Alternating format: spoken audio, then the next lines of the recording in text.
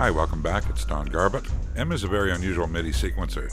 We're going to be able to use this sequencer to control instruments live in Logic. It was actually created back in the late 80s, originally designed to drive external hardware MIDI devices. In one of my earlier tutorials, I gave a brief introduction to M.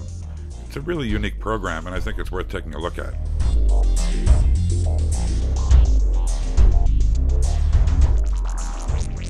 I'd like to explain why we would use M in the first place. The most interesting thing about M is it can use randomness in the decision-making process to play notes. Initially, the human plays notes in the note order that you think is musical. The way M uses randomness is quite unique.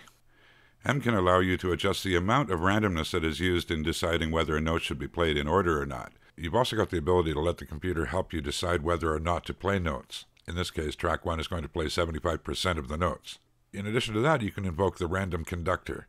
That allows the selection of boxes to be controlled by positions on the XY grid here. These boxes allow you to set up 6 different variations of values for the parameters. This certainly gives you a mega control over all the parameters in all the boxes. What we're going to get musically here is involvement of the computer in the decision-making process. Ultimately, we're going to be able to sit back and let the computer entertain us. It's a little bit like a sound version of the LHC. With this approach, you could turn on M, go to the pub, and come back and sift through the results and take the interesting parts that you like. Ultimately, M can make a MIDI file which you can load into Logic, and that way you could edit out the parts that you don't care for. As I'm sure some of you musicians out there will agree, making music is partly the act of discovery. Quite often you never know how something is going to turn out when you first start a piece. Having access to all these MIDI variables live certainly gives you some unexpected results. First, let's deal with the setup. The first thing to do in M is to set up its MIDI inputs and outputs. Under the File menu, you have a MIDI assignment page. This value here represents the incoming MIDI messages. Port 1 is my hardware MIDI keyboard.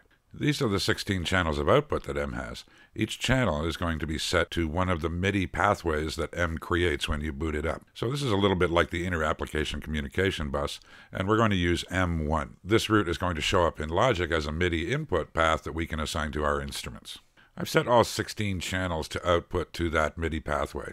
We're basically done here. The next thing to do is to go to Logic and make sure that our MIDI messages are going to come in properly. We're going to Logic's environment. In the environment layer called Click and Ports, you see here inputs from M. The physical input object here represents messages from the outside world. Incoming MIDI messages are usually wired like this, in a way that any MIDI messages from any source proceed onwards up into the system. So as I play my MIDI keyboard, you can see the messages showing up on the monitor. What we're going to do is disconnect that, and we're going to route our MIDI messages through M into Logic. So we don't want those messages also coming in from our keyboard directly into Logic, because we're going to pass them through M first. So if you click hold here and disconnect this cable, take the cable point from M1 and attach that into the system. There's our setup, messages coming from M passing through into Logic's sequencer or the arrange page as such. There's one more thing we have to do in Logic, and that is we have to go to Project Settings, to Recording, and select Auto Demix by Channel if multi-track recording. This means that multi-channel information coming into Logic will be delegated to separate target tracks. What we'll do is we'll be able to load a bunch of instruments in Logic and set them to MIDI channels, and once we've made those MIDI channel settings, the multiple channel messages from M will be segregated channel by channel into the separate tracks of Logic. Now what I'm going to do is load 16 target instruments in Logic so that we can have some instruments to play with. Now you should go to each instrument and assign it a MIDI channel. Ordinarily this value is set to all, and usually we don't have to bother about discriminating with a MIDI channel value, but because we're using M and it's transmitting on discrete channels, we do have to set up each instrument on its own channel. Now that you've done that, just in case some of your patches are using time variable processes like synchronized delays, I recommend that you match the tempo in Logic to the tempo in M. We do have to deal with a sync problem, which means ordinarily we might be able to use MIDI clock to sync the two programs together, but due to the fact that neither one of them will go to slave to MIDI clock, we have a sync problem, but we're going to be able to get around that. So I recommend that we set the tempos the same for now. One additional little detail here. With instruments like the Kontakt Sampler, because it's a multi-timbral instrument, when you load a Kontakt Sampler instrument, it sets it up as channel 1. Yet the messages coming in for that particular instrument, now that we've set the MIDI channels in Logic, may be on channels other than 1. So I recommend that you go to the MIDI channel on Kontakt and set it to Omni. That way Kontakt will read the channel that's been designated in the Logic instrument list. We're now going to engage each of our tracks in Record Ready mode. Now let's go to M.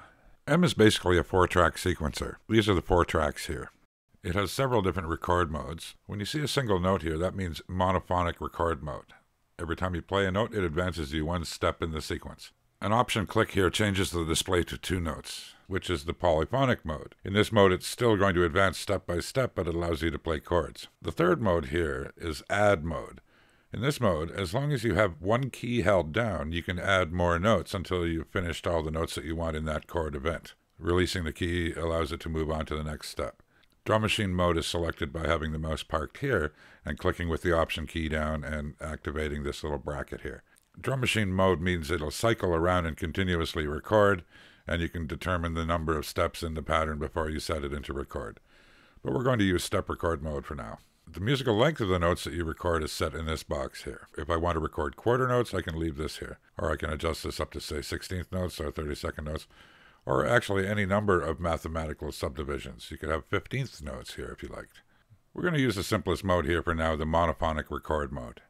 The play status of the track is set here. Usually you'll see 4 speaker icons active here. In this program you can save snapshots of all your settings, and the snapshots can include whether a track is active or not. Putting a check mark here means that the MIDI note will pass through this track and out of M. The channel that the track plays is designated by this box down here. When you double click, you can see the settings inside the box. This setup says that track 1 will play channel 1, track 2 will play channel 2, etc.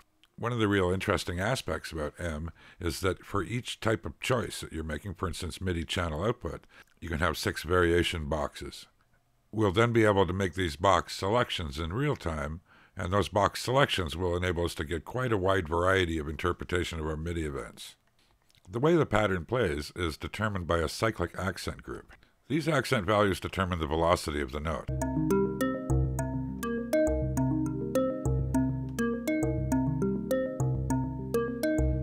Now you can clearly hear the accents in the velocities.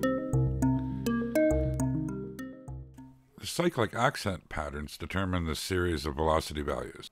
Those velocity values are affected by the velocity range. Velocity range allows us to set the high and low range points for the velocity activity. So now I can select a different velocity range box.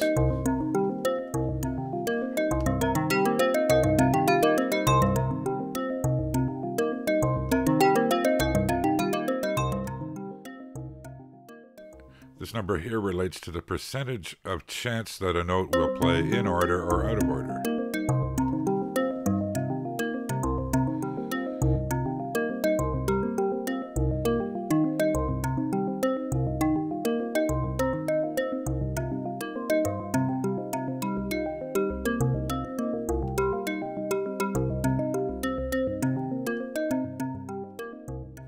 Setting these values around here will mean that there's a randomness involved in whether it will play or not play a note, so effectively this is going to thin out the part.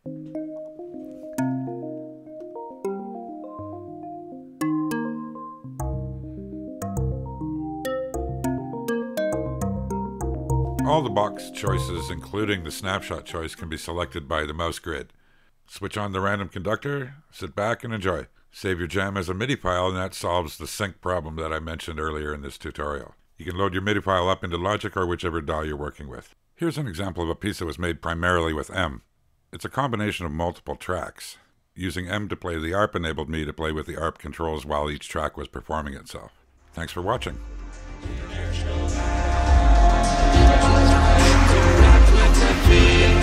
The masses will hear.